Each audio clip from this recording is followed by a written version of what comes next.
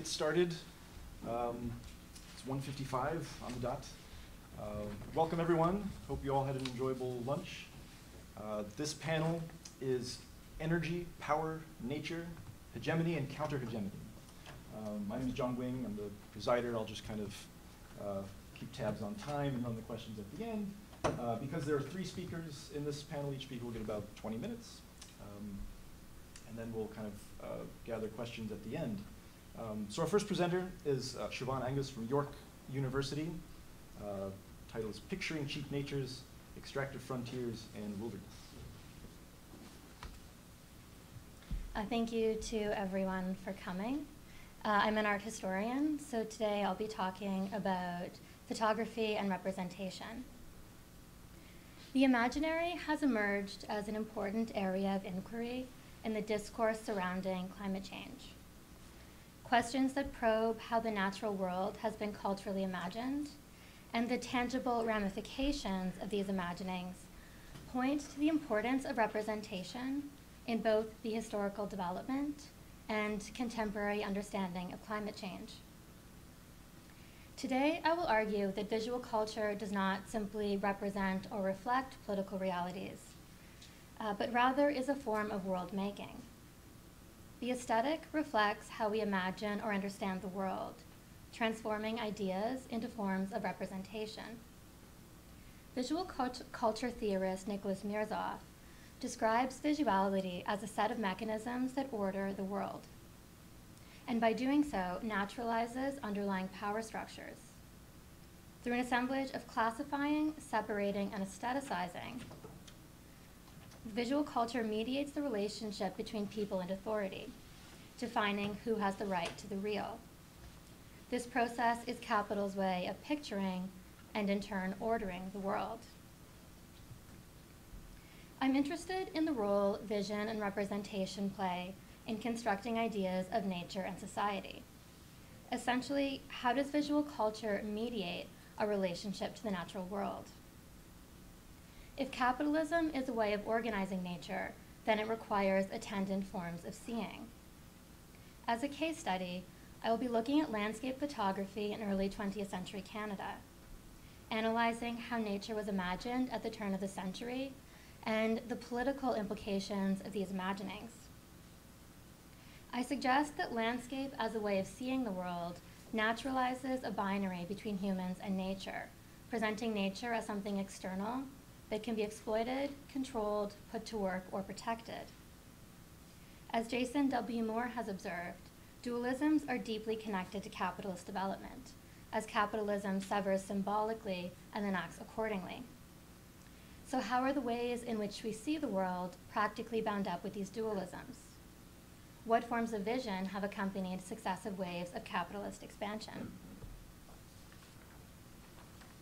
In particular, I'm interested in why, as Ontario began to industrialize, wilderness as a mythology became central to the cultural imaginary.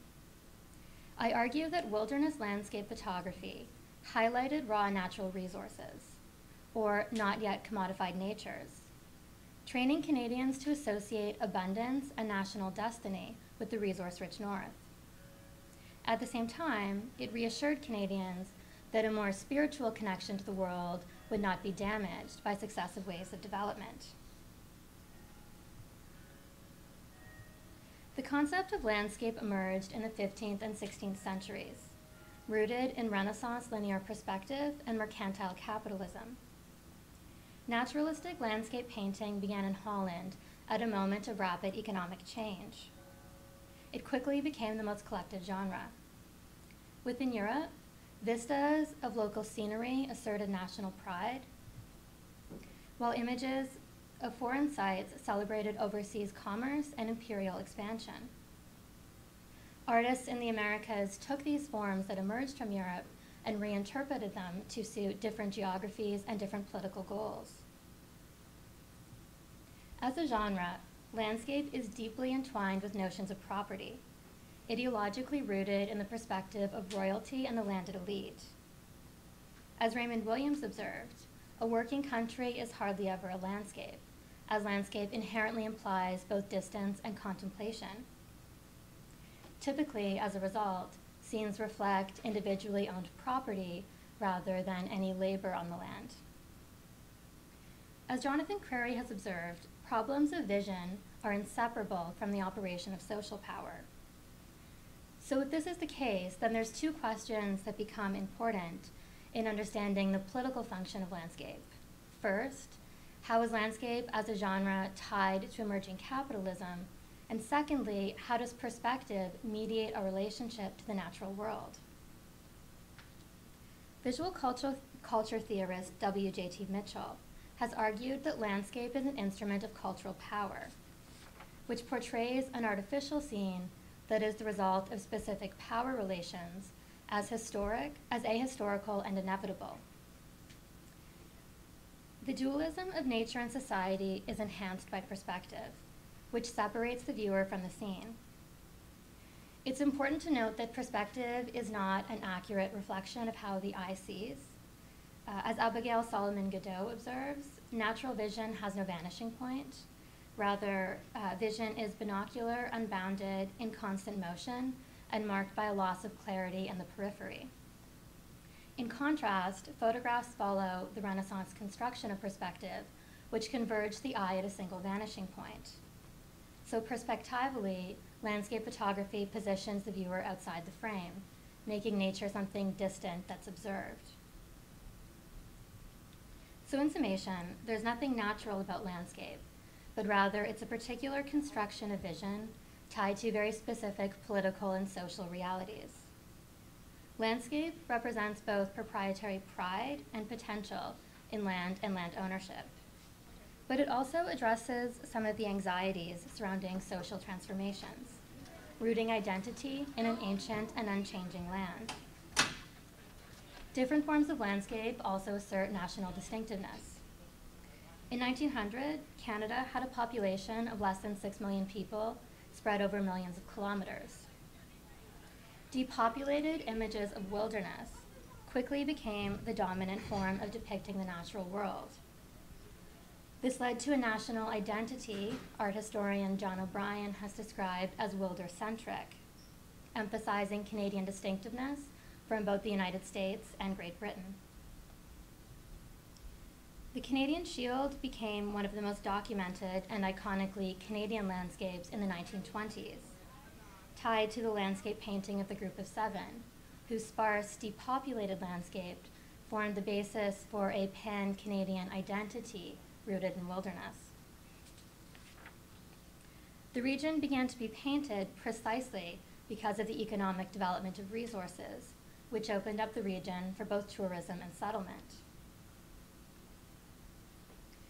Landscape has further and more insidious consequences in the context of settler colonialism. The wilderness aesthetic in Canada represents the land that was the territory of Indigenous nations as a terra nullius, creating a visual justification for white settlement and the extraction of resources. In images where Indigenous people do appear, they are often a part of the landscape, conflating indigeneity with the earth. It's important to note that Indigenous groups in the Americas have no tradition of landscape in the form that emerged from Europe. Art historian Ruth Phillips has observed that landscape is incompatible with Indigenous ways of seeing the land, for Indigenous traditions understand the natural world as a site of mediation, defined by mobility rather than a fixed vantage point. Here we see something more akin to web of life, rather than the dualism at the root of Western images. These two divergent ways of seeing the world also reflect different understandings of property relations, the nomadic and collective traditions of Indigenous land use versus the regimes of private property imposed with colonization. So if landscape is a construction, it's one that has deeply shaped our contemporary understanding of the natural world. My dissertation research focuses on the Canadian Shield, a pre-Cambrian rock formation that contains some of Canada's richest mineral bodies. I'm interested in the site because the region is one of the most visually documented in Canada, though the industrialization is almost always left out of the frame. In particular, I'm interested in a silver mining community called Cobalt, which was the site of Ontario's first mining boom in the early 20th century. Cobalt had unique geological foundations with very rich but also very shallow silver deposits which sat on the surface. The high ecological surplus of the community, enhanced by whitewater rivers and pine forests that surrounded it, produced incredible wealth for very low costs, though the lifespan of the camp was less than 20 years.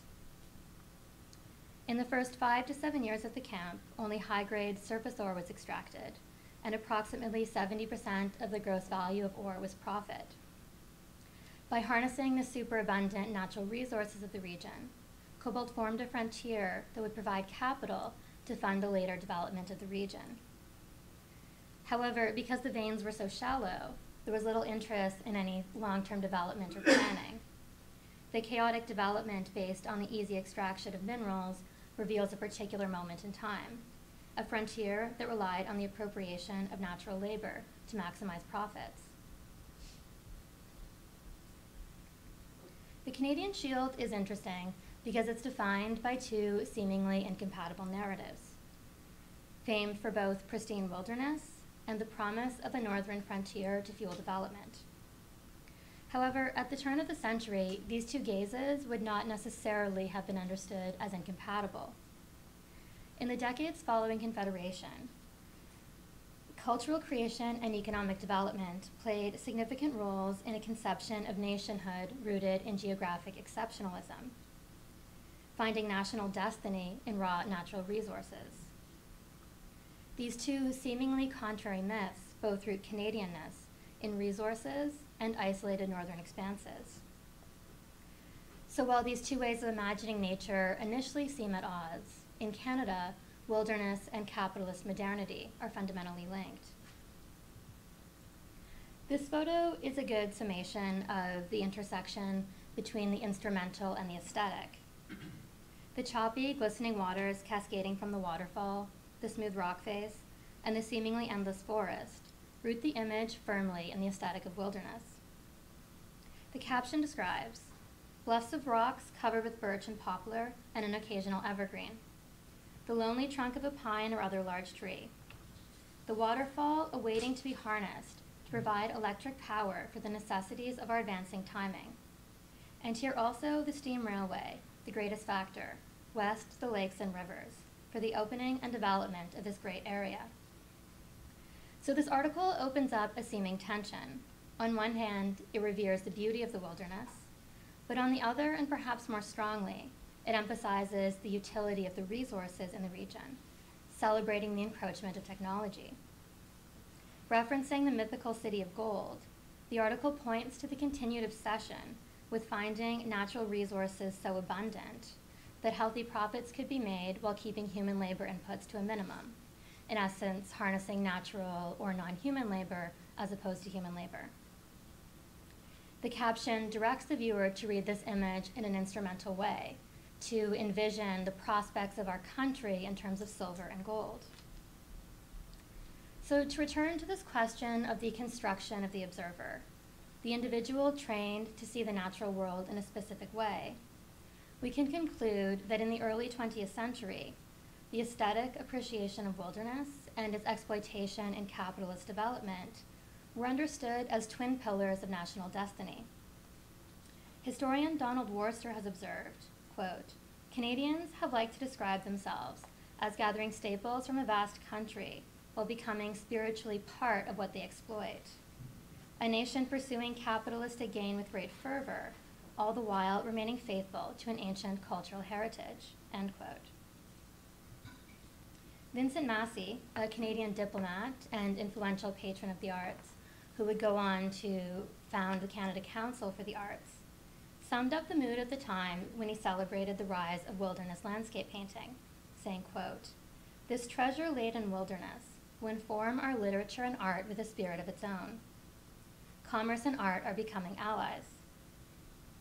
Art played an important role in celebrating the great treasure hunt conducted from the sky, its railways nosing their way through forests to northern oceans, the harness which is being thrown on rapid and waterfall, end quote. By casting nature as passive and not agentive, the appropriated labor nature performs in the service of capital, and its centrality in facilitating industrial development, is obscured in favor of an emphasis on human ingenuity and technological innovation. Photography played an important and very specific role in directing this process of exploration and exploitation. Historian Kevin Coleman has observed that two temporalities exist in photographs, the here already and the yet to come. Wilderness photography documented the cheap natures on the Canadian Shield, highlighting the superabundance of resources. But at the same time, they also allowed viewers to envision new futures, where commerce and art would come together in a nation-building project. In this context, wilderness photography connotes that nature provides an endless storehouse of natural resources to fuel economic growth. As art historian Marilyn McKay has observed, images of vast empty wilderness encouraged English-Canadian businessmen to imagine the natural world as just waiting for the right businessmen to find them and harness them. The nomadic hero, embodied in both the artist and the capitalist, could then document the process of having dominion or control over the earth. In the early 20th century, there was a largely unquestioned perspective that photographs were evidence of an objective prior reality, due to the mechanical nature of photographic production. Photographs were enlisted as a tool to convince potential investors that the tales of rivers of silver running through rock formations were not the realm of myth. Cobalt was plagued by stock fraud and overcapitalization, and many people were wary of the tales of incredible wealth that came from the community and speculators. In this context, the photographer then played a crucial role as the validator of this new mineral frontier. Though in this context, photographs were often very unreliable witnesses. Photographs emphasize the incredible potential in resources. Some show people literally pointing to the minerals in the rock, while others cast an admiring gaze on the rich bags of silver ore waiting to be shipped south. Others fall more neatly into the tradition of wilderness photography, though rather than a contemplative wilderness tradition, here we see nature's potential as a labor force highlighted. Massey's description of the harness which is being thrown on rapid and waterfall is embodied here, linking art and utility in an evocation of the sublime. So the mythology of wilderness obscured certain histories and experiences in favor of an idealized, ahistorical, and abundant nature. This also hid the social and environmental costs of rapid industrialization. Vision and representation play a significant role in naturalizing this binary division between humans and nature, artificially separating human activity from the natural world. The visual conventions of landscape photography help locate cheap natures, identifying nature as a productive and also abundant force. Nature, rendered passive through the distant and contemplative gaze of a camera, could be dominated by technology, capitalist production, and human labor. This narrative of nature appreciation has been complicated by a growing awareness of historical realities, calling into question some of the truth claims of the dominant forms of visuality that sustain capital. Mirzoff notes that this ordering of reality is never fully hegemonic. Instead, he points to what he terms counter-visuality, a process of picturing the self or collective that resists incorporation into the commodification of vision by both the state and capital. In essence, imagining new forms of world-making. Imagination has an important role to play in conceptualizing a way or ways forward in moments of crisis. A key question becomes, how do we imagine ecology without nature? If the visual language of landscape naturalizes this binary between society and people, between nature and society, can an ecological imagination enable new ways of seeing? How can we move beyond the ideas of the natural to accept responsibility for synthetic, damaged, or marginal landscapes? The visual can help us meet the ecological challenges of the present, but it requires moving beyond dualisms. a methodological shift from the scopic regime of vision and contemplation to an understanding of landscape as historically produced by both the so-called natural and so-called artificial aspects of our world is critical for a more politically engaged visual culture. By understanding how the visual is politicized and the political is visualized, a deeper awareness of how this process supports and sustains systems of power can point to new possibilities of awareness and resistance. Thank you.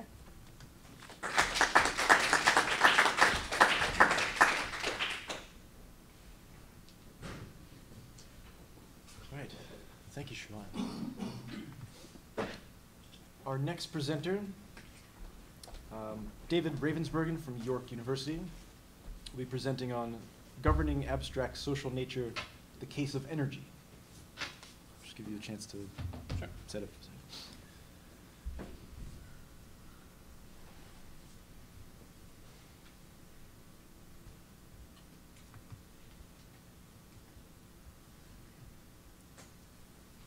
Do you know is the, oh yeah, there it is.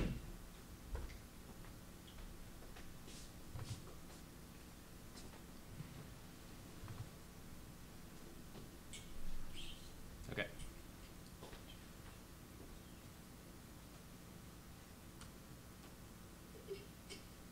So, hi everyone. Good to be here. It's a bit unfortunate that I'm following an art historian because my somewhat feeble attempt at making a PowerPoint is going to be shown in sharp relief. But anyway, I hope you'll bear with me. So right now I'm at kind of this moment in my PhD where I'm kind of waffling between a number of different possibilities for my dissertation, and this is one of them, so I'm just going to see what you think. So the story that I'm looking at is the development of energy as an instance of abstract social nature. It begins with the development of energy as a form of equivalence in thermodynamics, which enables the